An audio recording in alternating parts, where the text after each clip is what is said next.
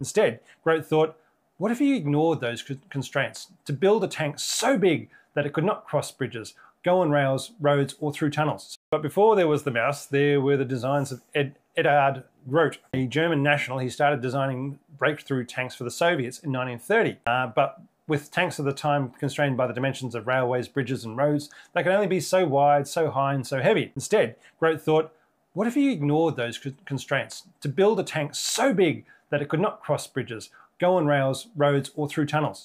With 6 sets of 1 meter wide tracks carrying twin 152mm guns, plus a pair of 122mm guns, plus more 45mm guns, it was designed to have a crew of 40 and weigh 1,000 tons, or 872 tons, but that doesn't sound as cool, so you just round it up to 1,000. And able to go 60 kilometers an hour. He got challenged on the idea by the Soviets and improved his plans, but the only part that he couldn't overcome was the need for a 2,000 horsepower engine. And then in June 1942, Grote presented the paper on Soviet super heavy tanks to the Little Corporal and was able to get backing for the sketch design of a 1,000-ton tank that would be called the Land Cruiser P. In October 1942, Krupp said, no, all our guys are busy building tanks that might actually get built.